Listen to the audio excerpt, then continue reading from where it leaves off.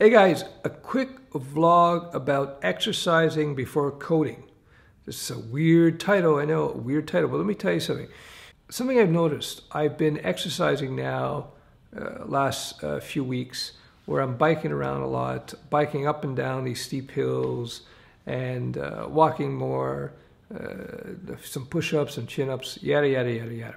So, by any means, I'm no exercise nut at this point in time. I used to be way back, big time, but not now, unfortunately. But what I've discovered surprises me.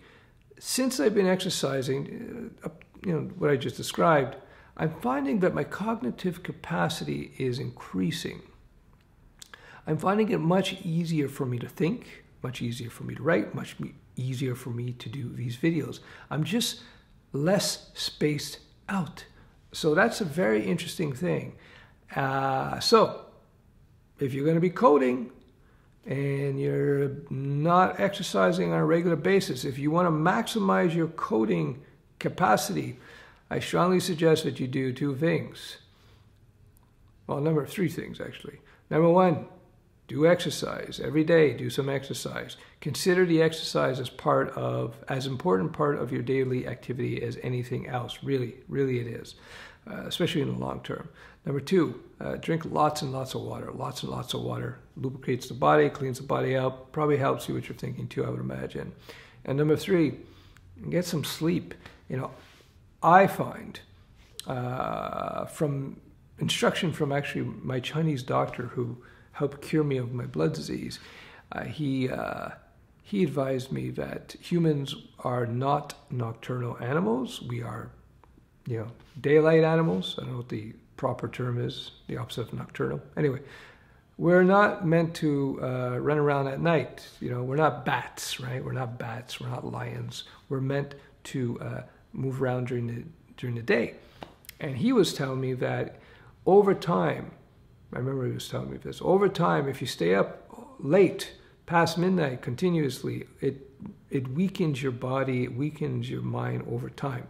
Now, this is a guy who is a Chinese herbalist, also a medical doctor as well, so take it for what it is.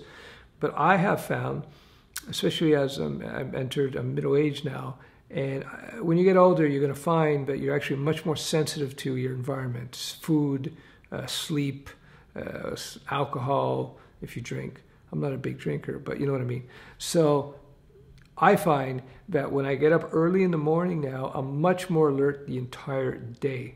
And I think it was probably always the case.